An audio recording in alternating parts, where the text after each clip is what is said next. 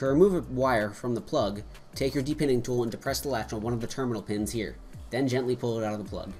Fully separate the wire from the rest, then measure out how much sleeving you'll need for the first wire and add about 2 centimeters extra length and cut. To stop the sleeving from fraying out while working with it, put the heat gun on high and briefly melt the sleeving on one end, being careful not to melt it shut. Then take the melted end and feed it over the terminal pin and slowly pinch and press it onto the wire until it meets the fan hub. Next, melt the sleeving down to about 2 to 3 millimeters behind where the terminal pin is crimped onto the wire. Take a 2 centimeter long piece of heat shrink and put it onto the cable, but don't heat it yet. Insert the terminal into the plug until the latch clicks and give it a small tug to make sure it's secured. Now repeat the sleeving process for the other wires, and when they're all sleeved, slide the heat shrink down to where the sleeving meets the fan hub and heat it to shrink it, being careful not to melt the plastic on the fan. Cut this tab off on the back of the fan cage and trim this opening here, route the cables through, zip tie right here, stand back and admire your work.